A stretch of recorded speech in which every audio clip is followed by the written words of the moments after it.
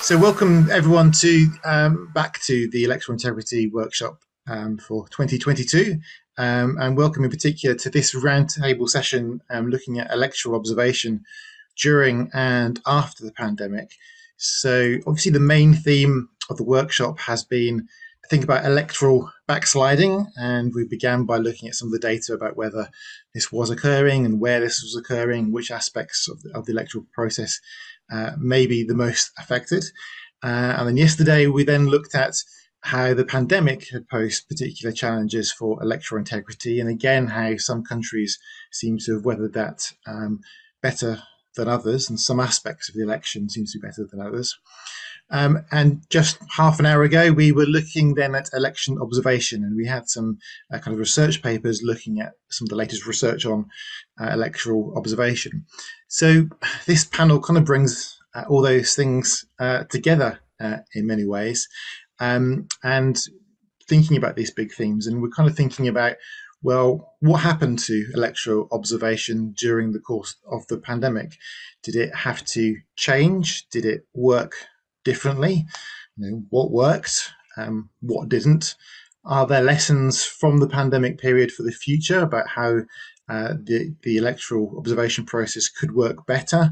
Or are there things perhaps to look out for and some danger signs there? So we were delighted to have a kind of all-star panel. We'll begin in a moment with Erik Asplund from International IDEA. It's worth saying that Erik's been a collaborator between the Electoral Integrity Project and International IDEA over the course of over 2 years now, where we've kind of been working very closely looking at how the pandemic has affected electoral integrity. And Erik is going to introduce part of this research, a research paper that will eventually form part of a book that will be available later on in 2022. So he'll give those research findings to begin with, and then we've got three practitioners explaining how the pandemic has affected their organisations and how their organisations have responded to that. So we're delighted to have Holly from the EODS. We're delighted to have Jonathan Stonestreet from the Carter Centre and Idrissa Kamira from African Union, but I'll give them a formal introduction shortly. So, but we'll begin with Erik, who's going to speak to, as I say, Erik's been working closely with us at the Electoral Integrity Project over the course of the last couple of years on this, but he's also very active in many other areas for International IDEA. He's working as the Deputy Chair of the Building Resources in Democracy, Governance and Elections programme, otherwise known to most people, especially me, as Bridge, and has expertise in other areas such as training, education, research and election administration, electoral risk management, and the financing of elections. And he's very well known, having worked with many electoral bodies around the world and civil society organisations as well. So thank you, and welcome to Erik. Floor is yours. Hello. Classic question. Can everyone hear me? Yes, we can. Perfect. So hello and greetings from Stockholm, Sweden, where I'm currently based. First, I just want to thank Holly and Garnet and Toby James for organizing this international conference and for including my organization, International IDEA, as a co-sponsor. I attended yesterday's session on elections and COVID-19 and today's session on monitoring elections, and I was very impressed with the high quality research and the presenters and the very active participation. I would also now like to thank Holly, Jonathan, and Idrissa for sharing this kind of virtual space with me and for reading the first draft of a paper that Toby, Alistair, and myself wrote on the topic. My presentation will be around 10 minutes, and I hope that there will be time for some questions afterwards. So just by way of background, International IDEA has been reporting on the pandemic and its impact on electoral processes since early 2020. Two recent papers include Electoral Processes, Navigating and Emerging from Crisis, and another paper, Supporting Election Effectively, Principles and Practices of Electoral Systems. So two papers I think I can kind of highlight, but all of our papers are on the global overview of COVID-19 impact on elections report. So you can find those papers there and various other papers that we've published. As Toby mentioned, International IDEA, together with EIP, University of East Anglia, Newcastle University, UK Research Council, and approximately 24 researchers have published, I think, 26 case studies on elections during COVID. Some of countries that we covered include Poland, USA, Jordan, Argentina, Netherlands, Ghana, South Korea. There are many countries. And Toby, Alistair, and I have also published several articles during the last 2 years, which includes kind of cost of elections, participation in elections, campaigning, special voting arrangements, and so forth. We also published one case or one feature article, I think in 2021, Toby, on international observation, which kind of formed the basis of this paper. I could just say that all of these, and this paper is how international election observation was affected by COVID-19, and it's going to be made available in this larger volume on electoral integrity in COVID-19.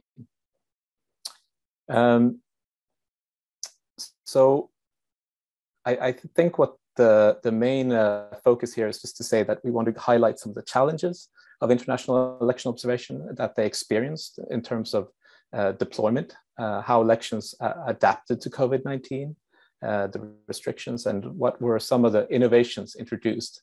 The paper also highlights to what extent international election observation missions evaluated COVID-19 practices, such as like COVID-19 health and safety compliance.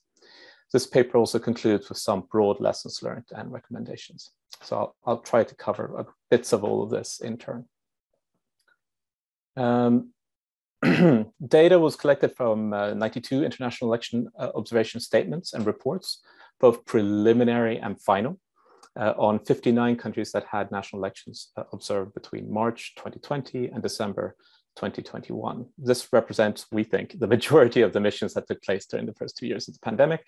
Data was also collected from observation organizations' websites, in particular the EU and the OSCE, a documentary analysis of reports and interviews with members of observer organizations. So what were some of the challenges? And I'm going to try to go through this briefly. I think here are some of the challenges listed in our paper, but I'm certain that the other panel members could add some more on top of this, especially in terms of the operational challenges. But in our paper, it identifies major restrictions on international travel, availability of flights, closed borders, and restrictions concerning movement in country. Also, the kind of what we saw in the beginning of the pandemic, a 14-day quarantine period for observers. And this also contributed to some financial constraints.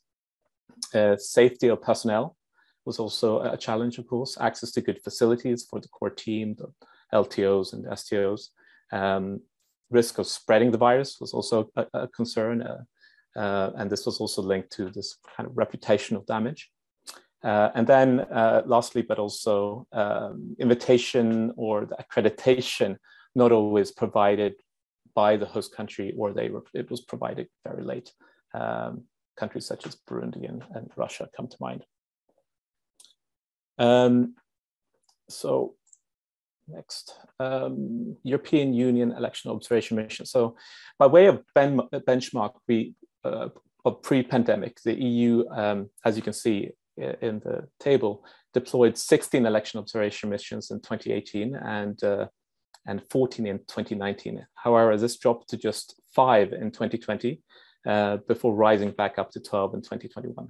Moreover, the nature and scope of the mission were substantially reduced. Full-fledged EOMs, typically consisting of more than 100 observers, decreased from 16 to 8 during the same period. This substantial decrease in the European Union election observation missions, according to the interviews that we did, were primarily due to COVID-19. For the OSCE, the overall number of missions was less of an impact because of the pandemic. But by way of benchmark, in 2018, there were 16 missions, and in 2019, there were 13. This fell to 15 in 2020 before dropping to 11 in 2021. Although the number of missions before COVID and during the pandemic period of 2020-2021 are kind of similar in number, there was a radical change in the type of election observation mission. For example, in 2018, 2019, 15 full-scale EOM missions. These are typically composed of between 120 to 870, I think, in the case of Ukraine, were deployed throughout OSCE member states compared to only 3 in 2020, 2021. So did election observation missions adapt? As I just highlighted, the OSCE was able to deploy observers by changing type and size of election observation mission from kind of this full-fledged EOMs to limited EOMs. Another example of how missions were able to, or how organizations were able to adapt, was to use local observers. Jonathan will talk more about this, I'm sure, but in Myanmar, the Carter Center observation mission, which was predominantly run by a core team working remotely, abandoned their plans to deploy long-term observers from outside the country due to Myanmar's closing its borders and suspending international commercial flights. Instead, the Carter Center recruited 24 Myanmar nationals who were accredited as international observers, which was possible under Myanmar's legal framework. Another example is the use of foreign nationals based in-country missions. Ahead of the election observation mission to the December 2020 Ghana elections, the EU increased the number of locally recruited short-term observers from primarily diplomatic services and EU nationals working in international organizations rather than deploying short-term observers from Europe. This kind of new arrangement was what made it kind of possible for the EU to kind of return to normal and kind of start deploying more people or more missions around mid-2021 onwards. Last, the use of virtual remote observers. This is an example where IRI and NDI in Ethiopia and also the Commonwealth in Malawi. So in Ethiopia, for example, the International Republican Institute and the National Democratic Institute deployed a limited election observation mission to the election. Virtual interviews were conducted instead of personal interviews with a wide range of electoral stakeholders. Many countries that held elections in 2020, 2021 introduced restrictions on campaigning, as well as health and safety measures. Compliance with these measures by stakeholders and to some extent enforcement was monitored by most election observer missions as part of their observation methodology. However, this wasn't kind of universally the case. Based on our review of the 92 preliminary statements and final reports, we did notice that there were several missions that did not kind of look or focus on health and safety compliance. Some countries that kind of came up were Guinea, Cote d'Ivoire, Germany, and so on. So both in 20 and 2021. So kind of what were the lessons learned? Well, and I think both Alistair and Toby, I think they're both on the, well, Toby's on the call, of course, but Alistair's probably here on the call as well. But I think the general lesson was that the pandemic did have a major consequence for the extent and nature of electoral observation around the world.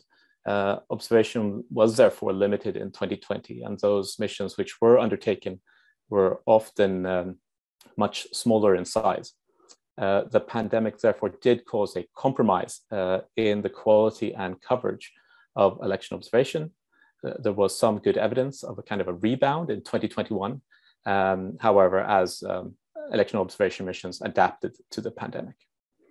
The paper also recommends that future election observation reports includes assessments about how the election was adapted for emergency conditions and whether any such procedures were implemented and enforced on the ground. So with that, I'd like to thank you for your attention, and over to you, Toby. Brilliant. Thank you so much, Erik, for giving an overview of the paper. And as I say, this will be part of a volume which will be freely available to download later in the year as part of it will be a very big book, I think it's fair to say, Erik, on COVID and elections, looking at the lessons going forward. But without further ado, we'll go to our next panelist, Holly, who's the team leader of the EU project Election Observation Democracy Support, which provides training and methodology support for EU election observation missions. And she's previously served as an election advisor for the OSCE Office for Democratic Institutions and Human Rights, and as a senior program officer for elections at NDI as well. She's published a broad range of books and handbooks, and so we're very grateful for Holly for joining us. So Holly, over to you. Thanks, Toby. Can you hear me okay? Perfectly, thank you. So I'd like to start by just stressing that my project supports EU election observation. That's our main purpose. So as you said, Toby, but just that I'm not speaking on behalf of the institutions themselves, but on behalf of our project that provides support to the missions in the field. So while I'm very familiar with the EU missions, I can't speak on their behalf. And I think Erik did a good job of laying out what the challenges were, so I won't repeat what he said. I just want to stress a few things and maybe add a little bit of my own experience and reflection, as I'm sure the other panelists will do. First of all, that in 2020, I mean, not only was election observation challenged, but elections themselves were deeply challenged. And in fact, quite a few elections were either canceled or postponed initially after the pandemic broke. So when I think you see that our observation missions went down to almost zero in 2020, it's true that also some elections weren't happening.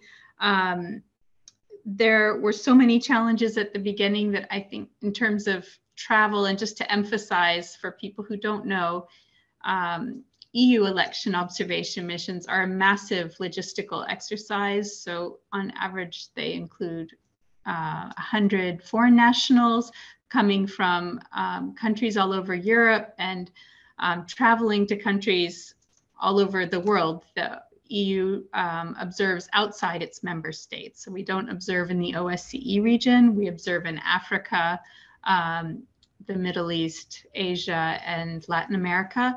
And so actually it wasn't possible initially in most cases to deploy people from Europe to the countries where elections were happening, either because of travel restrictions on the side of the EU countries or travel restrictions on the side of the host countries, quarantines, as Erik mentioned, although we did send people to countries where they had to quarantine for 2 weeks and then they remained in the country to observe, for example, in Myanmar. But as he rightly said, we weren't able to send a full observation mission. Instead, the EU sent 3 people, which was an election expert mission. That wasn't a new part. I mean, that's an existing part of our methodology, is where we can't observe with a full-scale EOM, we observe with a smaller mission, an EEM.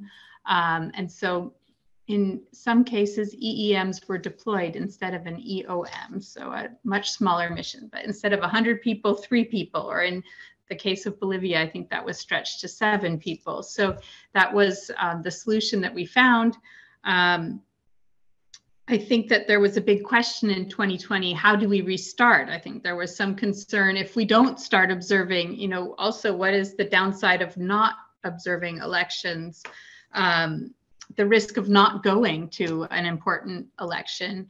And in some cases, we had countries where the election authorities really wanted the EU to come. I think one example was Ghana, which was the first place that the EU went in 2020, in December 2020, with what we would call a full-scale EU EOM mission, although we didn't send short-term observers, as Erik said, from Europe. Instead, Europeans from diplomatic missions and international observers, international organizations observed as short-term observers. Let's see. So yeah, so we did in fact have smaller missions. So as far as the EU is concerned, we felt that we maintained our methodology, so we didn't change the way that we observed elections, except for this change in terms of not sending short-term observers from Europe, which was just seen as not possible given the constraints on flights and also the concerns about health, both of our own personnel and also the people in the countries where we're observing. I wanted to stress that the other kind of mission that we weren't able to deploy were election follow-up missions. So in the EU context, follow-up to election observer recommendations has become a major part of what we do. So it's not just about sending observer missions around elections, but also tracking to what extent those recommendations that are made by missions are followed up as part of a wider election reform in the countries where we observe.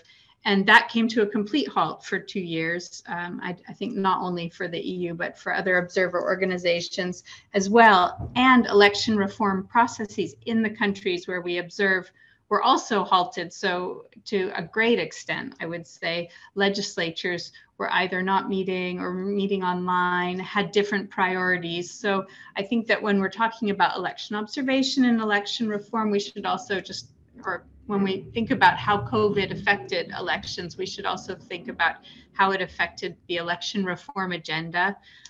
Now the EU has quite a big backlog of election follow-up missions. So those are small missions that travel during the election cycle to countries to see to what extent recommendations have been followed up on. So for the EU's work, that was quite a big impact. And I also just wanted to mention that methodologically, the EU, my project developed for the EU a document called Points of Inquiry for Observing Elections During Public Health Emergencies. That was a very short document. It's only about 5 pages, but it laid out at every stage of the election process what questions core team members might wish to ask their interlocutors about the effect of COVID on the election process itself, including, the integrity of the process. So we encouraged our missions not only to look at the extent to which health restrictions were complied with, but also to look to see if election integrity was affected by aspects of the pandemic and of the mitigation measures that were put in place. So, and that was done because we noticed that the reporting wasn't necessarily consistent on those aspects between countries, and we wanted to make sure that there was a consistency and that those important issues were picked up. So we also had, for example, a lot of missions noted that social media, the campaign in some countries shifted almost completely to social media, which is a trend that we see anyway. Political parties turning to social media, but in some countries this was very pronounced, and it probably sped up that trend to some extent in countries where we were observing. But also in other countries there were issues about the right to assembly that were affected by health measures that maybe weren't always implemented in an equal way between different competing parties. Lessons learned, I think we're still sort of processing because we still feel very much in the pandemic. And I think that when the EU sends missions to countries, or when it sends an exploratory mission to consider what kind of mission to send and what preparations will be necessary for the mission, that we're still considering and taking into consideration the pandemic trends and the extent to which COVID is an issue. I know, for example, that COVID rates are quite high in Kenya now, or rising, where we've just sent an EU election observation mission. So every mission that we send does have a COVID health protocol for the mission that they take. There are standard measures now that they're taking in every country, although I would also stress that one of the lessons learned is that the the situation of COVID in each country has been very different for our missions, and the experience of the missions, I would say, has been very different. So we've had to look really specifically at each country, where the pandemic is in that country, what the health facilities are, what the restrictions are, and what the trends of the pandemic are. But it really has been difficult to generalize, because it's been different everywhere. I would say, just as a personal reflection, that I know different election observation, or I'm speaking now about international observer organizations, innovated in different ways, because we all had the same problem, like with the challenges in the world. How are we going to still send people out and observe elections? How are we going to restart this practice? And I think that some organizations innovated more than others. Probably the EU was one of the more cautious organizations. That may have something to do also with the, I don't know, the variety of countries where we observe, and the fact that the EU observes outside of its member states, which is different than other regional organizations. We'll be hearing Idris's experience soon from the AU, and it'll be interesting what his reflection is about how that was considered by the African Union. But I think that the EU did take a cautious approach, and while we had some aspects that could be remote, namely the briefings of observers before they went on mission, so both the core teams and in some cases the long-term and short-term observers were briefed at home remotely before they were deployed, also so that short-term observers, we wouldn't have a room of 100 people being briefed all at the same time. So that's something that we started during COVID that might remain, but we didn't have any aspects of our actual observation that were done remotely from outside of the country. I think other organizations did, and I think that's something for us as a community to reflect on, just also to urge a bit of caution, perhaps, to what extent that you can really remotely observe an election, although there are things that these tools can help us to do, whether we're in a pandemic or not, as we do work internationally. And that's it from my side. Thanks very much, Toby. I look forward to the discussion. Thank you so much, Holly. And I could ask 101 questions over all the things you kind of said there, but I've kind of asked my questions in a way by setting those at the start. So thank you, and obviously there'll be a chance for people to ask questions at the end. So we'll go to next to Jonathan Stonestreet, who's the Associate Director for the Democracy Programme at the Carter Centre.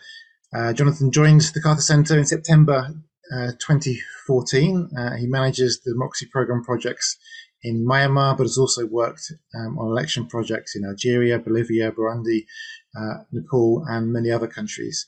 And so without further ado, I'll hand over to Jonathan. Thank you for joining us. Thank you so much. I appreciate the invitation to participate and speak on this panel. And preparing for it's been a really great opportunity for me to reflect on the utility of this discussion. Personally, as a practitioner, it's very interesting to hear the conclusions that Erik brought forward from a wide array of groups, and then Holly's experiences, and everything that you're saying is, I feel is reflected in our own experience, and so that's interesting for me. But it's also thinking about the future is, the world's moving ever more rapidly and is ever more complex. And I think that the lessons that we learned are not only applicable for COVID, but other transnational crises, and that election observation, to some extent, needs to think not only about the individual countries that it's observing, but stepping back, looking at a bigger picture on what the impact of these crises on election processes more broadly than just in any individual election. I would divide our observations into sort of two phases in a way, pre and post vaccine. And I think that the way that we've approached things and the way people think about elections and COVID has changed in that based on those phases. So before there was a vaccine, the Carter Center observed in Bolivia, which is a remote mission, Myanmar, Cote d'Ivoire, together with ISA, and we observed the random manual audit of the results in Georgia in the 2020 elections. And our Guyana EOM was also impacted by COVID at the beginning. Post-vaccine, our missions have actually been smaller. We've had expert teams in Colombia, Palestine, Philippines, Venezuela, and Zambia, but we have not done full missions in any of those countries. So what I've been thinking about, and you know, I'm hoping not to repeat points from Holly, so I might be skipping around a little bit. So the pandemic had an impact on how we observed, and it had an impact on what we observed. And you know, Erik, as you said, the pandemic affected nearly every part of election processes, and it created issues for perceptions of integrity, inclusiveness, and security in many countries holding elections over the past year. And some of these were like really fundamental issues and created maybe some fundamental problems in society. Our ability to assess the impact was limited not only by physical security measures, I would say, but also there's a gap, I think, in international standards and commitments regarding elections in times of national emergency. So just as an example, governments or election bodies are left with the decision of what do we do with the timing of an election? Is it, would we keep to the schedule, even though we might be going in the face of COVID, in a wave of COVID, or do we delay things? Either of those decisions can create a challenge from the opposition of a manipulation of the election process. So already you're ramping up the heat, the intensity. It's no longer about policies, it's about the election process itself. And I've always found that to be a dangerous moment when an election becomes about the election itself. And I think, and just coming back to that, at the end, I'd like to come back to this big picture impact on perceptions of election integrity due to other major transnational crises, and not just a pandemic and not just COVID. You know, Erik, some of the things you mentioned, again, remote observation. We in Bolivia, we had a team that was largely remote until just before election day, using virtual meetings and supplementing that with cooperation with domestic observers on social media monitoring. Not entirely satisfactory, but it was what could be done with the travel restrictions.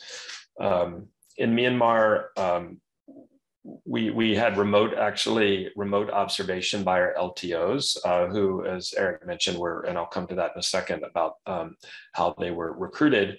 But they, after they were recruited and trained, then travel restrictions were put in place. They couldn't travel. So they had to basically work remotely, calling election officials and other stakeholders. It had the benefit of permitting many more interviews with interlocutors than would have otherwise been the case, particularly in areas that we probably wouldn't have reached if with in-person LTOs, conflict areas, remote areas. So we could do actually a lot more discussions, and we could standardize information because we could prepare questionnaires and gather LTO data instead of relying only on narrative reports, which I think gave a better overview of the process. And of course, it had a negative impact. We weren't as visible. We weren't able to attend campaign events. We weren't able to attend look-in voter education and election official trainings, and all the things that an LTO would do had to be left by the wayside. So that created some gaps. As Erik mentioned, we did have this hybrid mission. We could not get long-term observers or enough long-term observers into the country quickly enough to make it have an impact. So we came up with a solution which was permitted by Myanmar law and confirmed by the Election Commission, that we could accredit Myanmar citizens as observers. So by doing this, we were able to field many more LTOs than we'd originally planned. And we expanded their training time. And many of these folks had experience with Myanmar elections. They had been domestic observers, and then we trained them in international methodology and how it was different. And it worked really well. I was very surprised. We were concerned about the possibility of bias, but that didn't really happen. It didn't come through. And of course, the conversations they were able to have, they didn't need interpreters, so there was much more direct.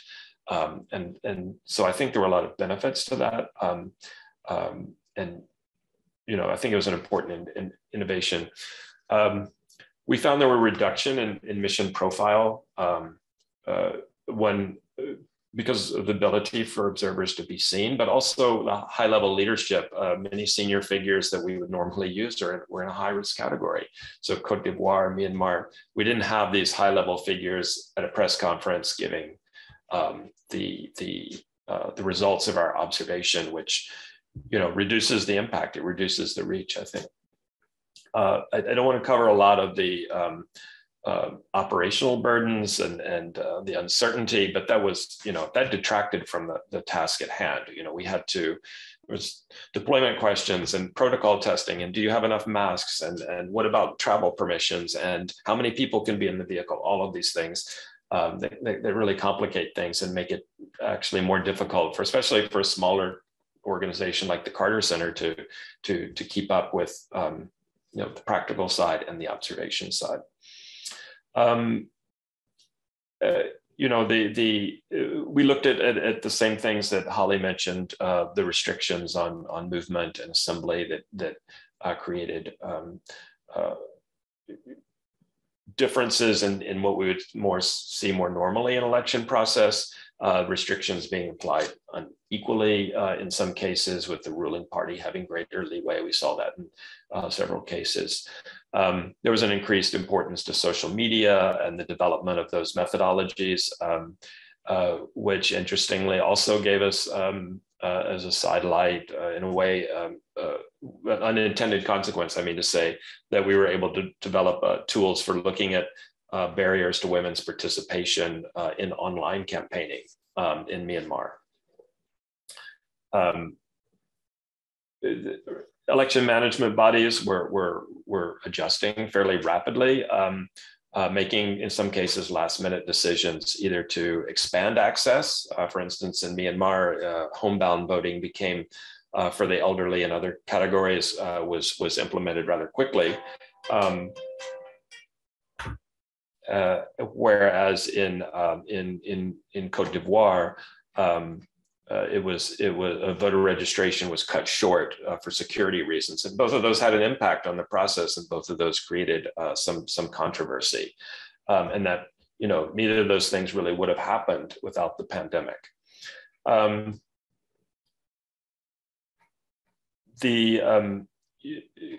Sorry, I'm just looking through my notes here so I don't repeat too much.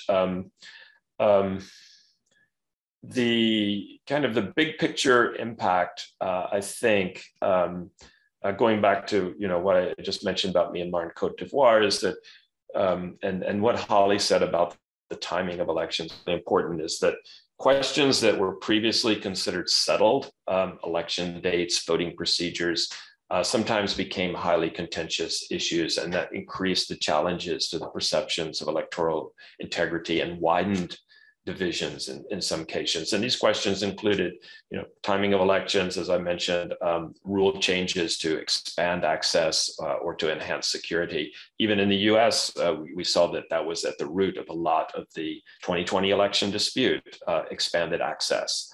And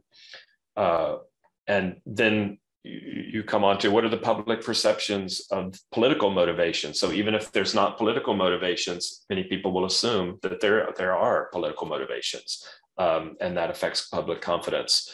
And then, are the overall results being accepted, or are they being challenged in part due to the pandemic?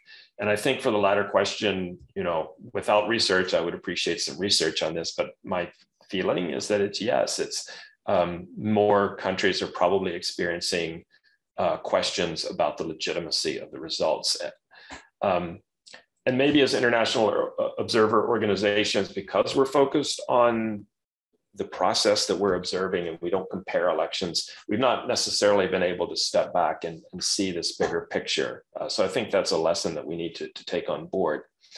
Other lessons, I think it's possible to supplement or modify the traditional international election observation methodology. Some of the assumptions that we made that they have to be internationals, you can't have nationals as foreign observers. Maybe we need to rethink those. Remote observation had some benefits. And, you know, I can see that, for instance, looking forward in a country like DRC, that having dedicated teams of remote observers able to call and to talk to officials and stakeholders in parts of the country that otherwise we wouldn't be able to reach, will have an enormous value. The checklist, the use of checklists by LTOs for us was I think, a big innovation and help get a better picture of stakeholder perceptions of every aspect of the process. And then, as Holly mentioned, we now know that we have the technology to conduct remote pre-deployment trainings for LTOs and SDOs. So we can maybe reduce some costs, we can improve security, and we can have better observers instead of relying on 1 or 2 days of quick training as they're coming into a country tired and new to the whole thing. We can give it some more time. The gaps in international standards, another lesson learned. You know, obviously not something that we can take on directly, but it is difficult to assess the legitimacy of these sometimes extraordinary decisions taken that are maybe in response to the emergency, but maybe have political motivations. And how do you assess that if there's no rules about it? There's no agreed international framework for thinking about that. So that would be something, a lesson learned that I think hopefully could be addressed, not only for a pandemic, but for other crises. Because these complex crises are more and more as we globalize. So it's a pandemic, it's economic crisis, conflict, migration, climate change. All of these are going to impact election process and perceptions of election legitimacy. And so we should also think about the extent to which the pandemic and these other kinds of crises are contributing to a transnational crisis in democracy. So not only, you know, thinking about the individual country and making those assessments, but also using that information and realizing that elections and problems in elections are now globalized as much as anything else. Thank you very much. I appreciate, again, the opportunity to participate in this discussion. Brilliant. Thank you so much, Jonathan, for all those insights. We really, really appreciate it. And all these things fit very neatly with the themes that we've kind of been developing throughout the week. You know, earlier on in the week, we had a paper looking at the effects of climate change on electoral integrity and how that can bring up greater challenges and does seem to lead to reductions in electoral integrity. So looking at those international standards again does seem really, really important. Okay, brilliant. So without further ado, we'd like to bring in Idrissa Kamura. He currently serves as the Political Electoral Affairs Officer in the African Union Commission. He has over 17 years of professional experience managing and supporting electoral processes and democracy programs at the national and international levels, including within the United Nations, the Carter Center, and the International Republican Institute. He's been involved in leading missions across Africa, but also most recently participated in the UN election monitoring mission to Iraq's October 2021 House of Representatives election. So without further ado, the floor is yours. Well, thank you, Toby, for inviting us and sharing the African Union experience. Being the one to speak last, I think a lot of what I'm supposed to say has been already covered, so I will avoid repeating that and focus mostly on things that are unique to the African Union context. At the beginning of the COVID, we had about 20 member states had planned elections on the continent, and this is mostly national level elections because there are several local level elections. So at the beginning, before the pandemic was declared by WHO as pandemic, we actually ventured out, even though there were incidents of COVID, we actually ventured out and observed elections in a number of countries, Cameroon, Comoros, and Togo. We observed those elections.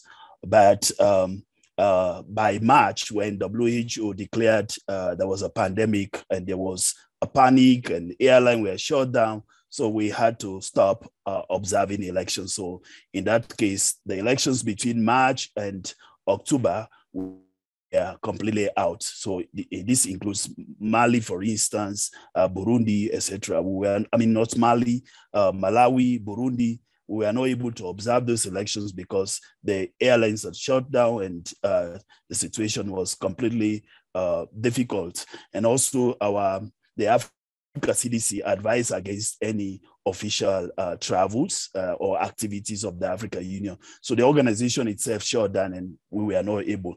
So we only resumed observation towards the end part of 2021, starting from September going to December. So we managed to observe elections in Tanzania. The first elections we observed was Tanzania. Like what Erik and Holly said, we, in terms of how we adapt, even when we resume observing, we just deploy just a small team.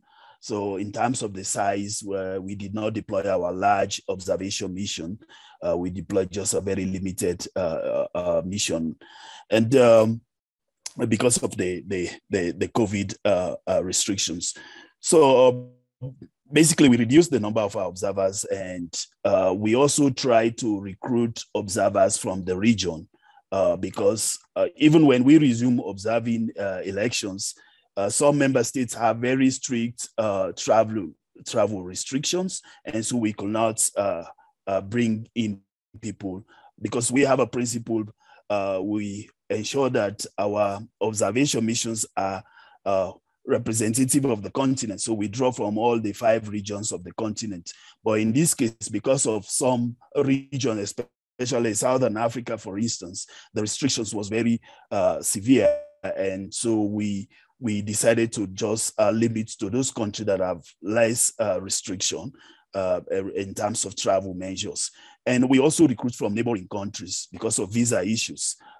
We focus more on recruiting observers from. So basically, these are a few adaptability measures that we undertook. But of course, also we introduced for the first time health and safety measures in our observation missions, providing the observers briefings and trainings on maintaining COVID protocols, etc. Unlike other organizations, this was completely a new thing for us. We did not do that in previous time. So in terms of adaptability, basically, this is what some of the measures that we undertook to just continue to observe. What worked for us was, again, like I said, re-strategizing and adapting, reducing the number of the size of our observation mission, but also the type of missions. Like Holly said, we also rely mostly on expert missions and reduce the size as well. So that works for us, and it enables us to continue to observe. Unlike the EU and others that may rely on an invitation, for us, apart from financial challenges, probably security challenges, we hardly decide based on political considerations because this is a very sensitive for our member states. So they always like for us to be there, and it's difficult to say no when they extend an invitation, except where we don't have funds to deploy observers or there are security considerations, like in the case of Somalia, will not be able to observe. But it's very difficult for us not to observe on the consideration of the political context on the ground because our observation missions are also a means of understanding the context and feeding into our conflict prevention mechanism and infrastructure. So basically what works for us was the fact that we are able to adapt, moving away from our large STO missions to small teams and expert missions. But also, of course, the health and safety measures that we put in place, but of course, the national stakeholders put in place also help us to continue to work, to continue to observe elections. And when COVID broke out, we did not have any guide in terms of how to deal with this situation.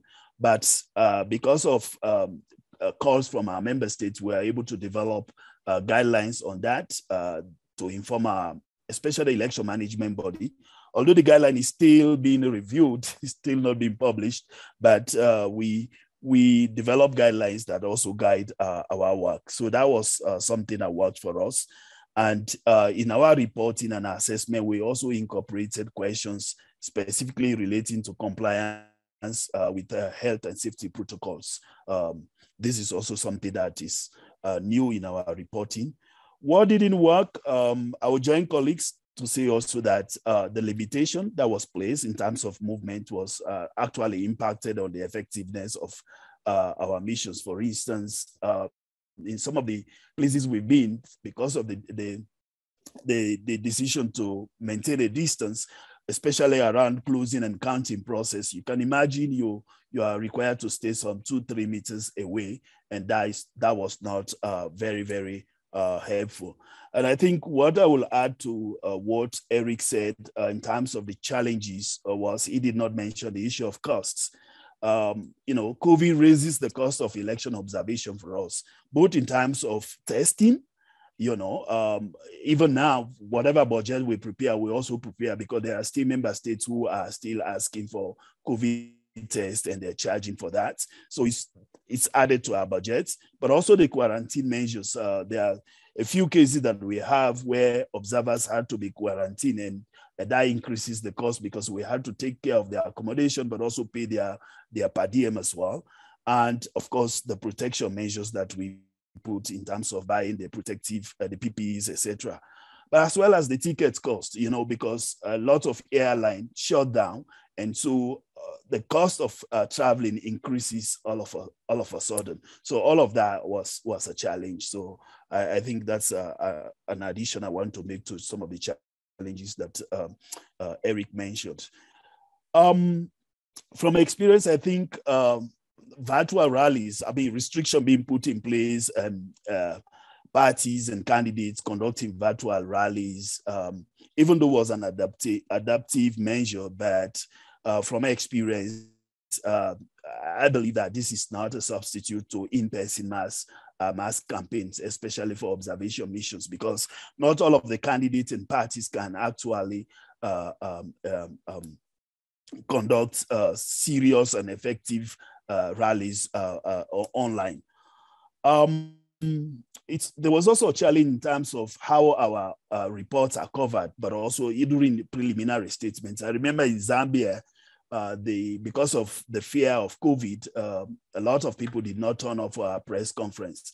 And equally even for the EU, they invited us, we attended, but they limited the number to just a couple of dozens of.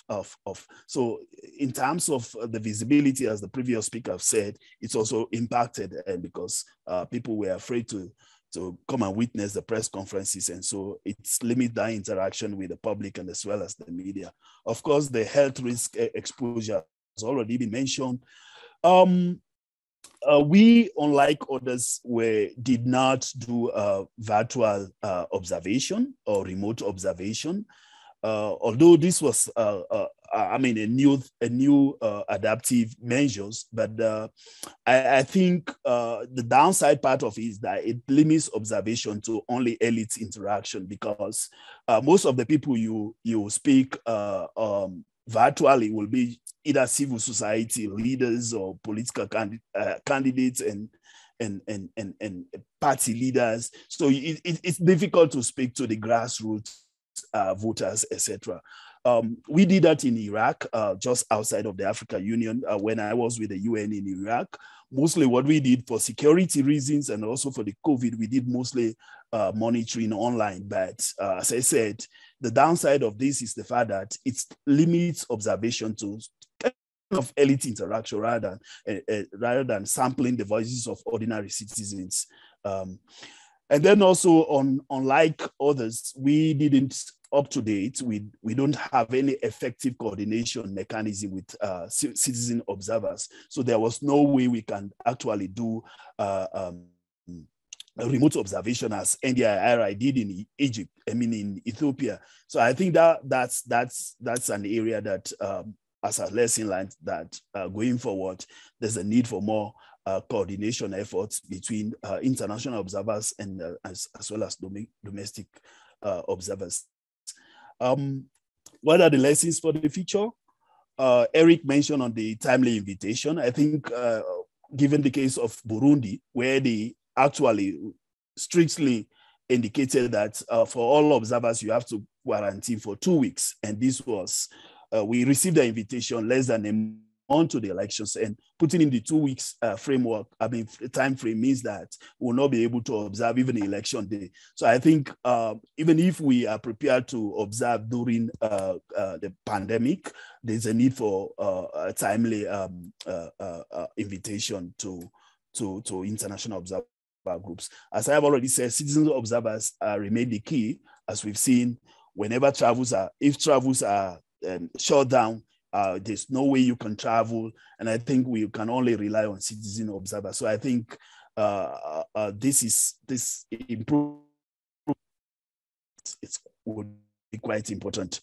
From our experience, we've been working closely with the Africa CDC that provide advisory to and guidance, and I think this is also very important going forward for us to for international observation missions to work closely with health professionals in situations of COVID-19 and similar situations as well. Another lesson learned is that the decision to postpone elections should be based on careful assessment. We've seen the fallout in Ethiopia.